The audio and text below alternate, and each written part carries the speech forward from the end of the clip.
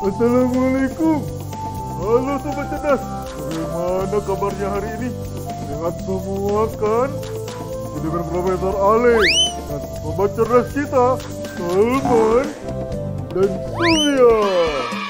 Sobat Cerdas, yuk kita tambah wawasan kita lagi dengan belajar dan bereksperimen. Sebelum kita mulai, jangan lupa follow dan subscribe YouTube dan Instagram kita di @Salman dan Sofia dalam acara Kok Bisa? Gimana ya? Hari ini kita akan bereksperimen botol remuk. Prof Ale sudah siapkan botol kosong, sorong, dan air panas. Hati-hati ya, airnya panas. Eksperimen kali ini Prof Ale coba remukkan botol ini tanpa meremas botol. Bahkan Prof Ale tidak memegang botolnya. Gimana ya caranya? Caranya begini. Kita masukkan air panas ke dalam botol. Kita siapkan corongnya ya. Salman, boleh tolong pegangkan? Nah, karena airnya panas, Prof Ale pakai kain. Hati-hati. Bismillah.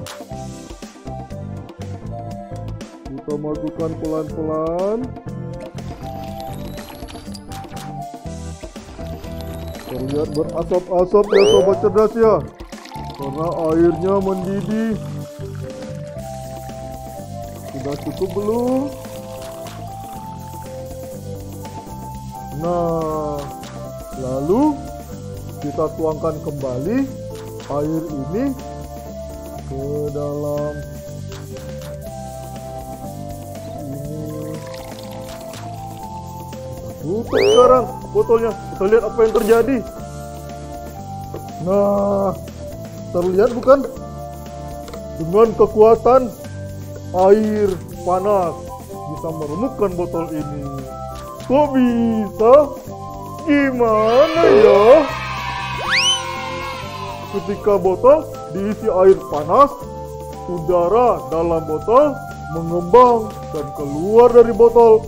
Ketika botol ditutup dan mendingin, udara mengerut sehingga botol ikut mengerut deh.